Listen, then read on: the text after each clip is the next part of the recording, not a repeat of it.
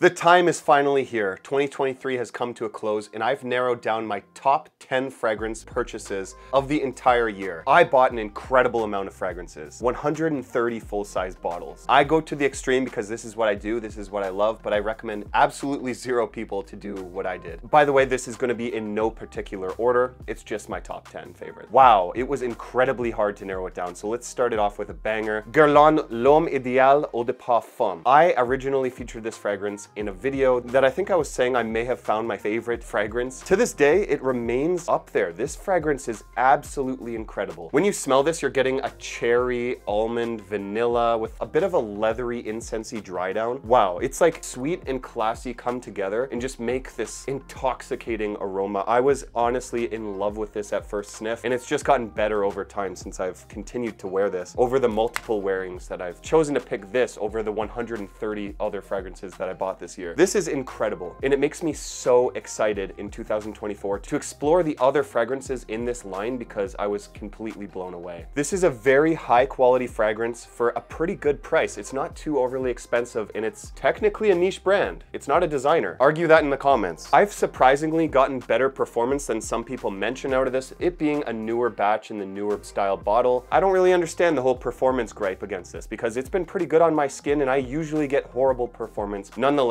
on to number 2. Okay, so this fragrance is technically considered a niche fragrance, but it has more designer elements. This is Mancera's Cédre Boisé. Oh my goodness, where do I even begin? This is probably not only one of my favorite fragrances I bought this year, but it is clearly one of my most worn. For a fragrance to have that much of a dent in such a short amount of time, it just goes to show you how much I have loved this fragrance. This is a magnetic cap. Some people say that the magnetic cap, as soon as they implemented that from the original, which was a screw cap version, they say that the performance was weakened. I disagree. This is still getting very good performance on me. And the scent profile is very good. Kind of in the style of a Ventus, but it's not. I don't even think they smell similar, but it's in the style. You can definitely tell it's in the style. So it's kind of like a mixed bowl of fruits with some woods, with a little bit of a smoky dry down. It smells of very, very high quality ingredients. This is Eau de Parfum concentration. So price to value ratio here is incredible. You're getting a pressurized atomizer. Some people say it smells like an ashtray. So that is why you should definitely sample any fragrance before you buy it. But for me, I'm so happy to have this. On to number 3. Number 3 is a new release in 2023. That is Le Mal Elixir. Wow, where do I even begin? I finally got my Oscar. You're gonna get these compliments from a mile away with this fragrance because it is incredibly powerful. This is like a honey, tobacco, vanilla forward version of Le Mal. When I first sprayed this on, I put on like 5 sprays or something like that. I went to a party and I stunk up the entire place. Everyone's like, what is that smell? All the way down the hallway, they were smelling me with this. This is like something that you don't even want to go more than like 3 sprays unless you want to be seriously noticed. It is a very seductive, alluring, inviting scent profile that a lot of people are going to like, men and women. It is an absolute compliment magnet. And I think that this was an incredible release for Jean-Paul Gaultier. It's honestly so mass appealing, but it can become a little bit sickeningly sweet for some because that honey and vanilla combination, one of my favorite new releases in 2023. The next fragrance on the list, this one really surprised me. And I mean that with all my heart. I was truly surprised. I kind of knew what to expect. At least I thought I did going into it because of the name. Maison Margiela Replica by the Fireplace. It is literally exactly that. They were able to accurately replicate the smell of what it's like sitting beside a fireplace on a cold winter night. You come inside, you need to get that warmth, and you're sitting by the fireplace. You get a hot chocolate and you're sipping on that hot chocolate by the fireplace. This is exactly what this fragrance is, and I absolutely love it. It's such an addicting, attractive scent profile. The notes are like gaiac wood, vanilla, chestnut. All of that combines together. You're getting that smoky, woody accord off of that gaiac wood, and that chestnut and vanilla just combine together so nicely to give you that almost like holiday sweetness. Honestly, like when I think of wearing this, I think of like Christmas Eve. I think of around Christmas time. You have that warm fireplace going, warming the house, or in a log cabin or something like that. You're with your significant other in a blizzard, and then you come in and you sit by the fireplace. She comes in close to you. That entire fireplace vibe in the winter is accurately represented with this, but at the same time adding in that seductive and attractive sweetness. This is a masterpiece. Scent memory in a bottle. Okay, number 5. This one I just actually reviewed on the channel, and it honestly might be one of my favorite new releases in 2023. That is Hugo Boss Bottled Elixir. It's honestly a sleeper hit. I don't see a lot of people saying that this is like overly good. It kind of just passes by everyone in the community. This stuff is absolutely incredible. It smells nothing like any of the other Boss bottled fragrances, by the way. It maintains its own originality by being an incense, woody, amber, heavy fragrance, pretty much, with some patchouli in the forefront. But to me, it just smells like a sweet root beer with added woods, spices, and incense. It is so incredible. I really love this fragrance. Although it's a little bit situational in the fact that it's super classy, masculine smelling, it's not the most versatile fragrance you're ever gonna own. When the time calls for it and you want something more high class smelling, that smells like it's 4 times more expensive than it is, almost smells borderline niche in the fact that it's not the most mass appealing scent profile. Hugo Boss Bottled Elixir is a fragrance for you. I absolutely love this release. It was a daring release for Hugo Boss to put out, but I think they did an incredible job with this, and honestly, I think it deserves a lot more credit. This fragrance not only smells good, the performance is incredible. You're getting 12 plus hours if you actually put it on your skin, and it's gonna give you a good, dense sillage that's going to last all day. It's honestly a lot stronger than I thought it was going to be too. Just watch your sprays if you're going to get the new Boss Bottled Elixir. The next fragrance I want to talk to you about, Le Beau Le Parfum. Oh my goodness, Jean-Paul Gaultier, again, another banger. Holy smokes. I didn't want to feature the same brands on this list, but with Jean-Paul Gaultier, it's impossible not to because all their fragrances are hits. Hit, hit, hit. Tell me one fragrance from Jean-Paul Gaultier that's a failure. Tell me one. Just kidding, please don't. You probably can think of a couple, but I absolutely love this fragrance. You're getting pineapple, coconut, iris, cypress. Like the scent profile is tropical. I wore this in Miami day and night, and wow, the compliments I was getting with this fragrance were unexpected. I love the scent profile, but when I get compliments from others on a scent profile I actually enjoy, that's when I truly love it. Usually I get, for some reason, compliments on fragrances I don't particularly like myself. Like Youp Homme, I don't know why I get compliments on that, but I decide not to wear it because I don't like it. Le Beau Le Parfum is an absolutely incredible fragrance. It opens very loud. Sure, the performance is not going to last that way all day. It is a little bit too sweet for the super high heat. That's why I think that this is perfect for the nighttime. Anytime you want that tropical vacation feel in a bottle, this is it. This is probably the only one you need. Although it doesn't get the best performance off of my skin personally, it may work better on you, and I highly suggest that you check this one out, because if you don't,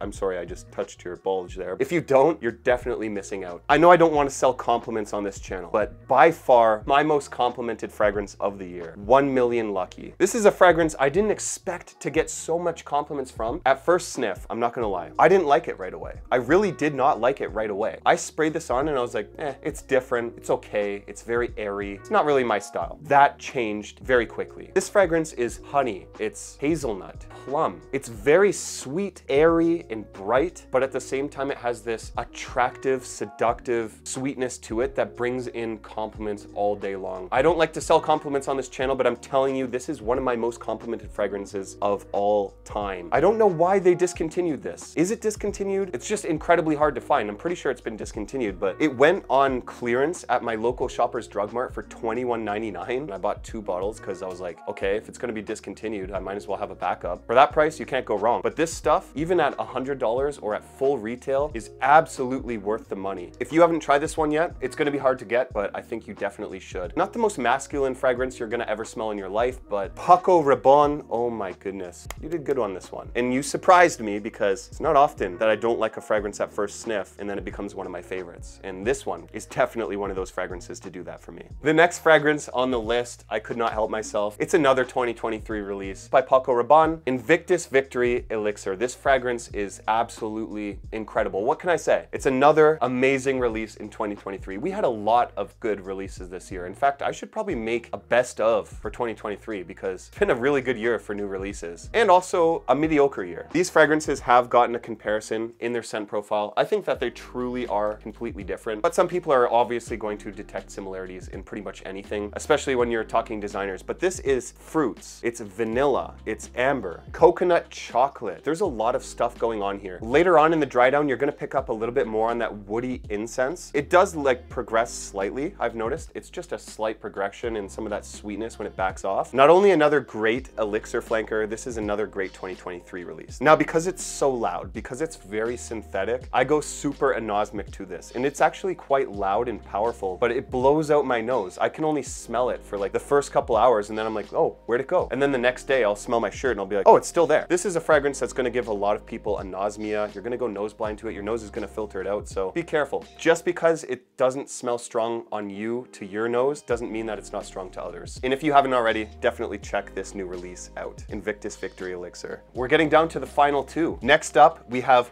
Bulgari Man in Black. This is a fragrance I wanted to add to my collection for such a long time, and I don't know why I never did. When I first smelled this fragrance, I was in Mexico in the high heat. It was like 35 degrees. I put it on in a local store, and I walked out and I was like, I shouldn't have done that. It's the complete opposite of a fragrance that you want to wear in the extreme high heat. This is like fall, winter. This is when you want to wear a fragrance like this. It's boozy, it's spicy with a leather dry down. It also has this earthy tobacco, these warming elements, but then it adds in these florals, which kind of soften it up a bit. This is class. It's a classy fragrance that you don't want to really wear casually. I loved when I first smelt it, and I love it today, and I've worn it a lot already after I bought it only a couple weeks ago. I did have decants, you know, I have decants of some of these fragrances that I was sampling with before I actually bought the full bottle, but it's time. If you have not smelled this one, you definitely should, because it is absolutely incredible. High class, it smells a lot more expensive than it actually is. Let's get down to the last one on this list. Secretions Magnifique. No, I'm just kidding. I actually bought that one for the memes. But the last one on the list is Acqua di Gio Profumo. Do I even need to tell you why I bought this fragrance and why it makes my top 10 of the fragrances I bought in 2023? This fragrance is tried, true, and tested. It's absolutely incredible. Pretty much every fragrance reviewer on YouTube recommends this thing, and they're not wrong. It's incredible. Although my bottle is a little bit of a newer bottle, it doesn't have the silver lettering, it doesn't have the magnetic cap,